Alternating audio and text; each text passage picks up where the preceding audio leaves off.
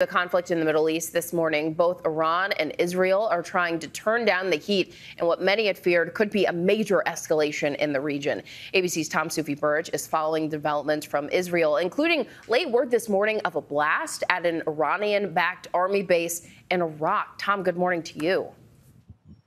Good morning, Janae. Yeah, an explosion overnight at the base of a pro-Iranian militia in Iraq. That militia reporting casualties. The U.S. military denying any involvement. No comment from the IDF. Of course, it comes less than 24 hours after that Israeli strike on Iran. New satellite images showing damage to an Iranian military base near the city of Isfahan.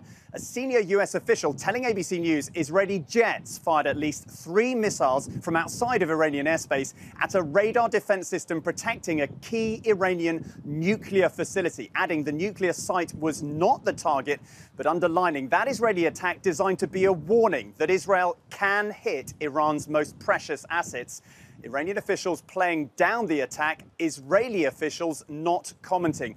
Both sides dialing down the temperature. So this weekend, the threat of a direct war between Israel and Iran, these two regional military powers subsiding. But Israel's battle with Iranian proxies in this region will continue.